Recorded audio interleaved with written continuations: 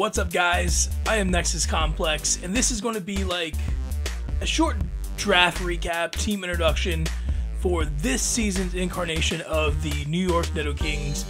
We are riding again under the Nidoking banner. Last season saw the San Jose Swords emerge as a contender. We decided to revive the Nidokings, as that is the team that we began with, and that is the team that feels the most comfortable to us. So we are back under the Nidoking banner. We're going to fly, and it felt appropriate as our boy Nidoking is finally back in the game. And yeah, I guess let's get into this draft. So by luck of the draw, we got the 3rd overall pick.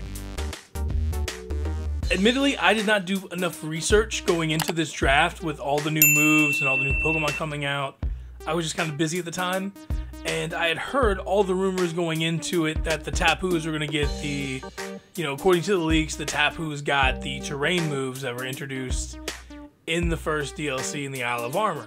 So everyone was worried about Expanding Force, Grassy Glide, Rising Voltage Coco. So everyone was kind of worried about all those things taking place. I did not look into it before the draft started, and I took Bulu under the assumption that he got Grassy Glide, and I was just going to kind of use him like a super sweeping Rillaboom. Just, go in there, Grassy Glide something, you're probably going to kill at least 2 or 3 things, assuming you don't get hit with a super effective move. So we were going to just do that with Bulu. Bulu doesn't get the move. Game Freak, Pokemon Company, whoever makes that decision, they decided not to give him the move, which is good for the meta, because now Bulu can't just like murder everything that happens. Bad for my draft league team. Honestly, if I would have known that about Bulu, I'm not sure if I would have taken him with the 3rd pick. He's still a very good Pokemon in his own right, don't get me wrong. I just don't know if I would have taken him 3rd overall. Still very, very menacing. Still a very threatening thing to deal with. You're not going to want to get wood hammered by this thing. So I still like Bulu. We can definitely work with it.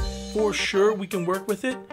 But I'm not going to lie, Bulu probably would not have been the #1 pick for the Nidokings if we would have known that he didn't do Grassy Glide.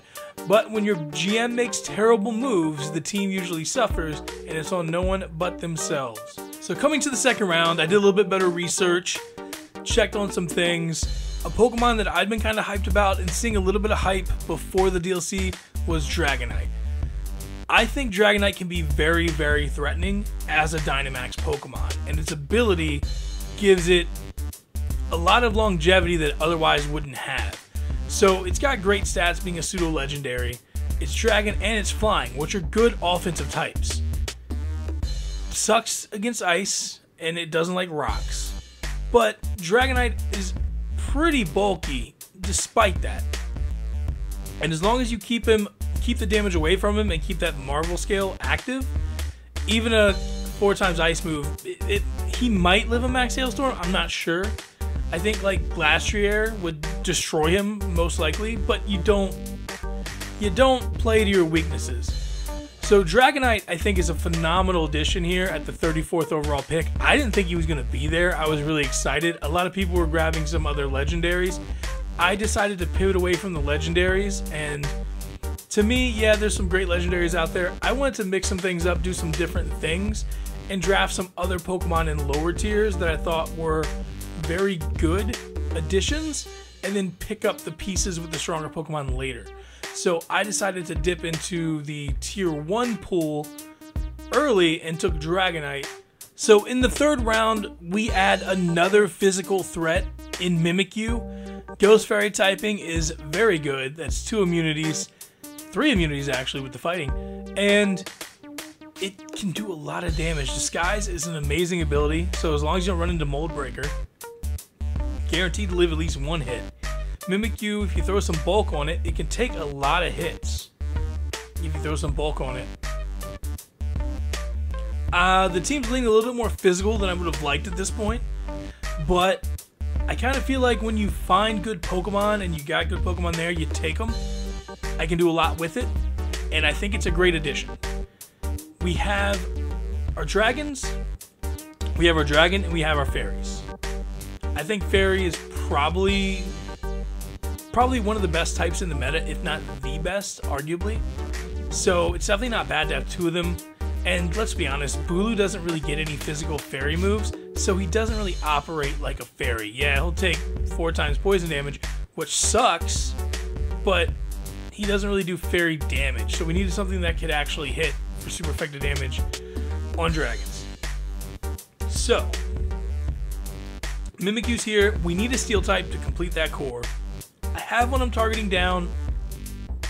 I'm trying to see if the draft will let it fall to me. And we're going to see how it goes. It's a really good Pokemon, and if it gets to us in the later rounds, I would be ecstatic.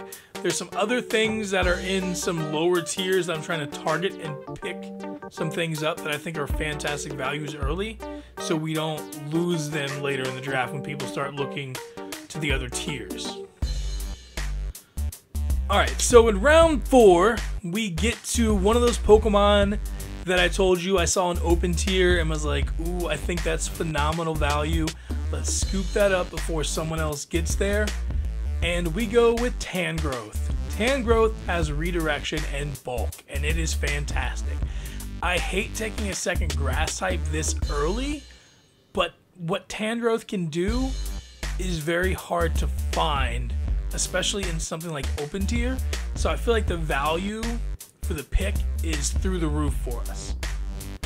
We still have a lot of things on the board that we're targeting, but we needed some form of redirection just to have it, just to have someone thinking about it. Also, Tangrowth is got pretty good special attack for a Pokemon mainly known for its redirection and its bulk, and it can do status. So Tangrowth is definitely something people will have to worry about every single game coming into it against me. And I really like it in the 4th round here at 70th overall. Round 5 gets right back to us. We go for another low tier Pokemon that I think has phenomenal value for the things it can do. So Golisopod is one of those Pokemon that I really like. It's hard to use on certain teams because of the emergency exit. But if you have a team that wants to keep momentum, sometimes emergency exit can be nice, especially for a Pokemon like Golisopod that works so well with Choice Band. So Golisopod's whole thing is it can get in, do massive damage, and then eventually it's going to emergency exit or die and get switched out. But that's great because one of its signature moves, First Impression, hits 90 base power the first turn it's out there. So, something weak to bug, or something that doesn't resist bug, you blast it with that, it's not going to have a good time.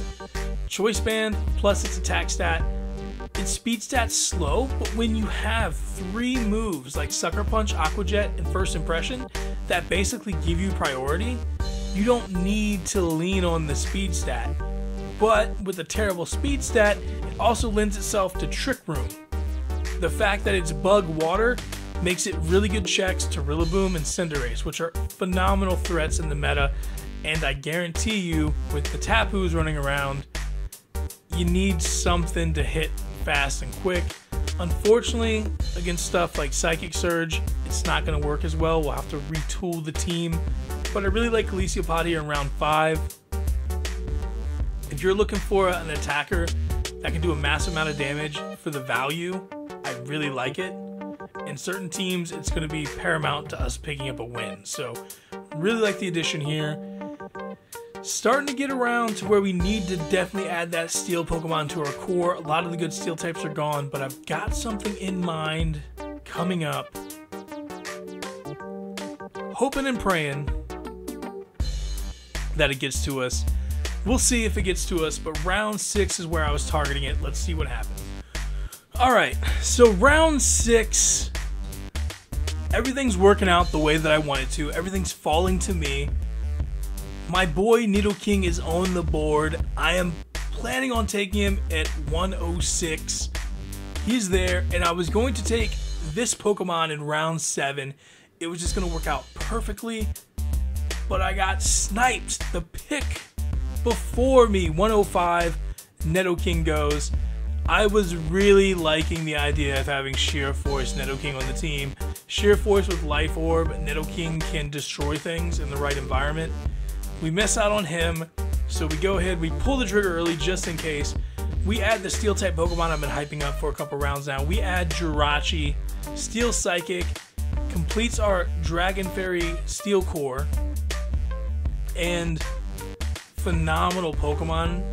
It's one of the mythics that has 100s everywhere, so it can do basically whatever you want. It is one of those prime time utility pieces. It can be defensively bulky, it can have a lot of HP, it can be a special sweeper, it can be a physical sweeper, it can do everything. Legacy moves are allowed in this league. It gets Follow Me. So Jirachi is just one of those like utility pieces that I just thought, wow, round 6, 106, we can add Jirachi to this team.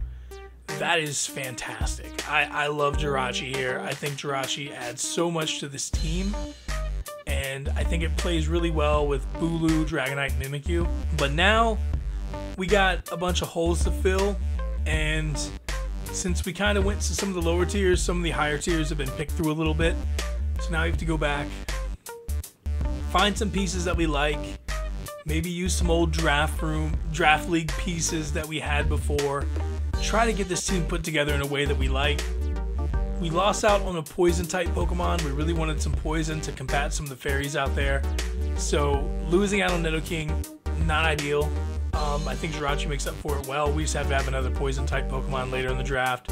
So let's get to round 7 and see what we can add here. Alright, so round 7, we're like, alright, we need some special attacking components to this team. Right now, the only thing that we have that is somewhat reliable as a special attacker is Jirachi.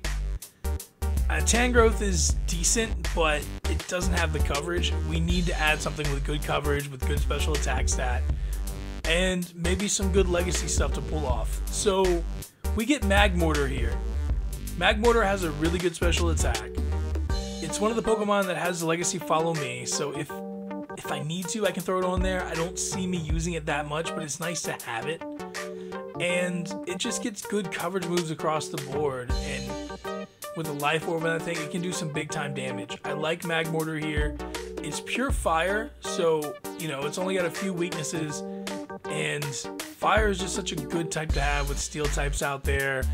Pokemon with bulky grass types, you just got to get through them.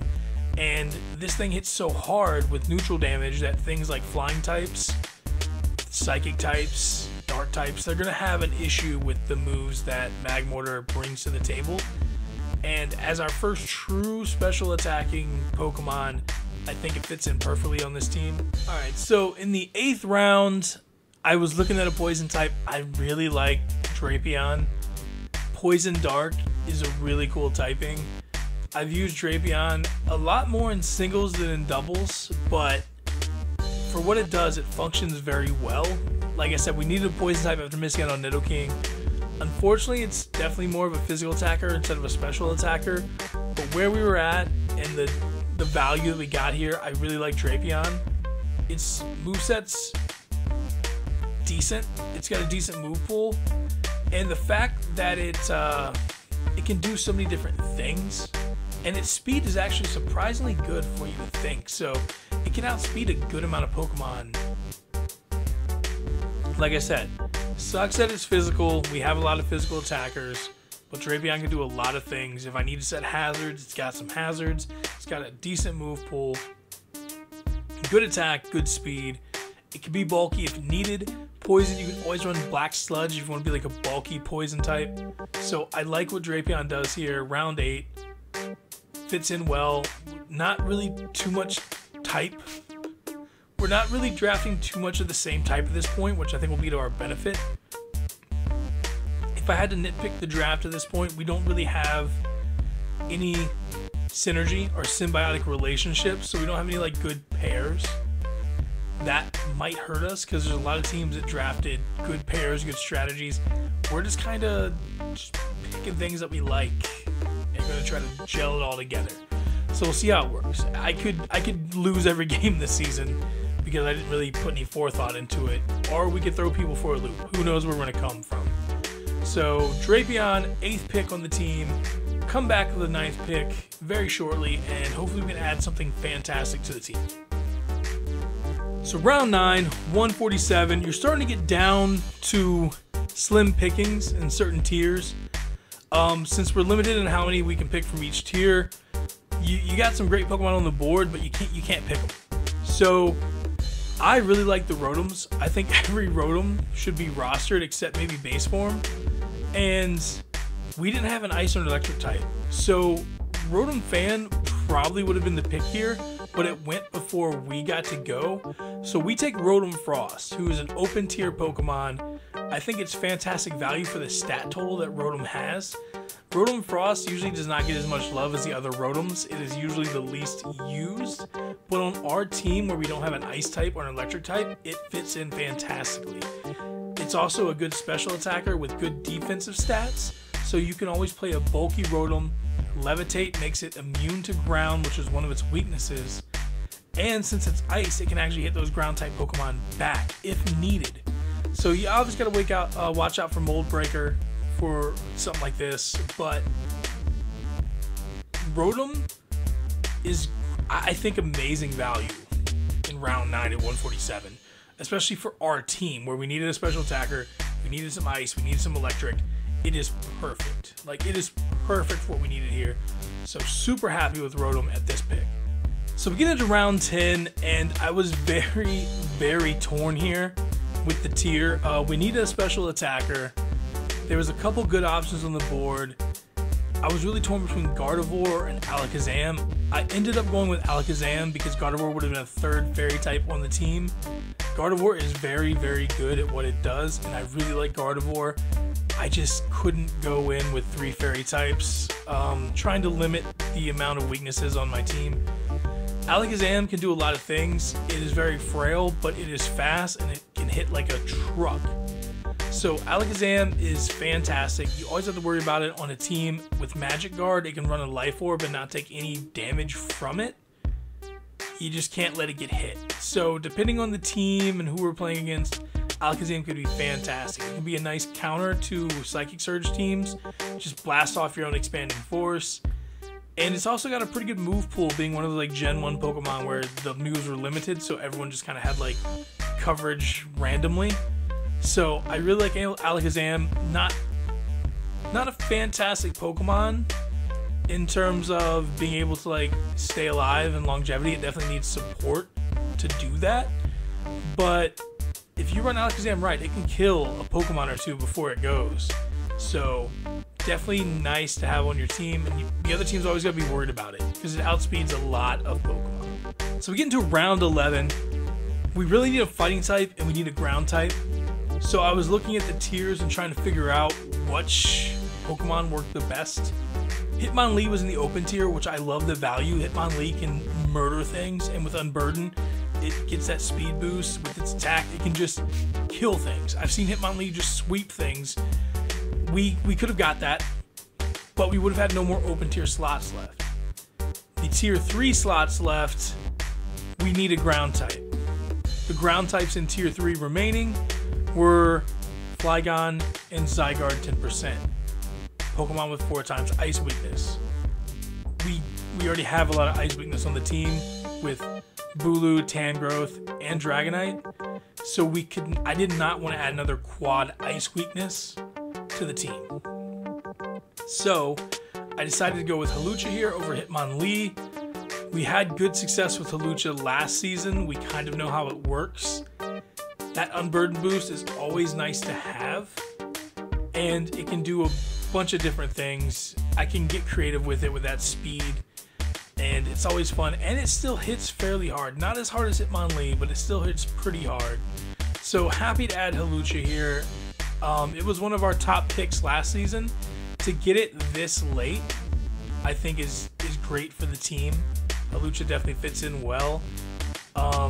We get a flying type and a fighting type, so Hawlucha, very nice addition. All right, with our last pick, 12th round, 214th out of 216th, almost Mr. Poke Irrelevant, we choose Golurk.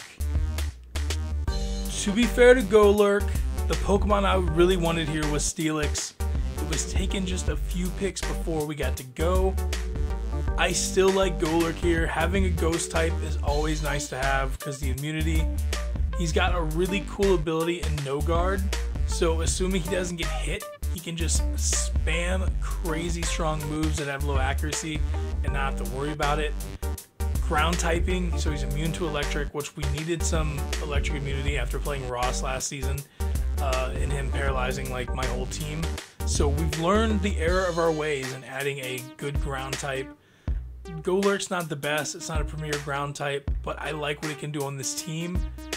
We put some support around it, and Golurk could be a big time player for us going forward. So that's kind of my initial thoughts on the team. Obviously we missed out on a couple Pokemon that we were targeting, but I think overall we ended up with a pretty good team. It's going to be a difficult season. There's a lot of good players, a lot of good teams out there. Hoping we can just kind of stay, treading water. Definitely don't expect a repeat of last season, finishing like, I guess, I don't know if it was like 3rd or 4th in the league technically.